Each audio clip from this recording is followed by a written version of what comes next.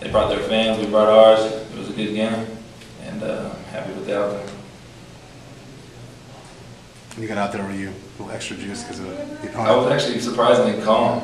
I got some advice from an old friend who played here, Zach Maynard, and he called me. I called him last night.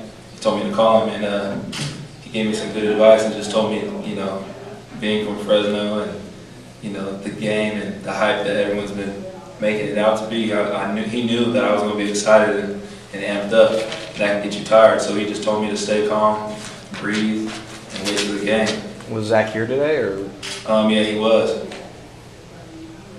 So you didn't get overexcited and amped up? No, I just listened to what he said. I stayed calm. I just, you know, listened to calm music before the game. Usually I listen to some rock or some hip hop or something to get me amped up, but I changed up my routine. What kind of calm music did you listen to? Sade, some cool jazz, some smooth jazz, just some calm stuff. What did you care, Now, a calm linebacker doesn't seem to be a term that I was overly excited for this game, so I just wanted to relax, and because you can really waste your energy before you even get out on the field, just letting your adrenaline pump through, you know, thinking about the plays and whatnot, and that's not what you want to do. Mychal, how much is this first game kind of serve as a first step to forget about last season? It's good to get that taste out of your mouth, especially ending on a loss, not going to a bowl game. And for me, this is a hometown game, and it's nice. But we have another game, and we're looking towards that.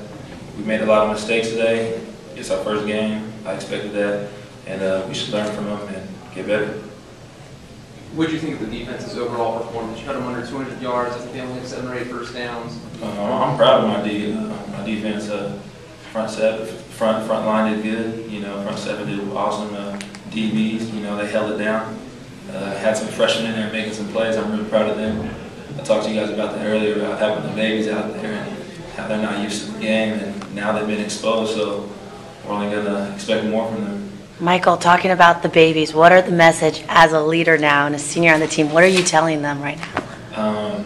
I just let them know that it's not a game anymore. It's real life. You're here, yeah, because they you know, you see their big eyes before they play the game, and I just tell them to relax. And once they get that first hit in, they'll realize it's just like any other practice or game that they've been in. So I just tell them to be ready. Did you get the sense that Fresno State was a little area of your pass rush, a lot of like quick throws? They have a young line. They have they're a really big line.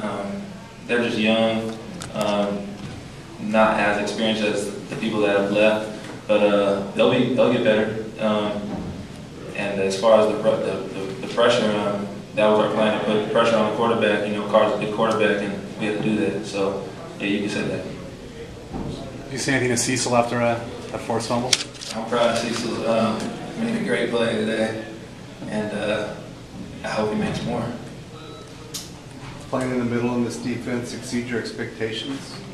I still got a lot of work to do. You know, I made some mistakes with myself, and I'm not too satisfied with my performance as far as messing up the plays. I'm expected to make plays, and you know, but the ones that you mess up on, those are the ones that you want to get better on. So I had some mistakes today. But yeah, to answer your question, it exceeds my expectations. Yeah. Sorry about that.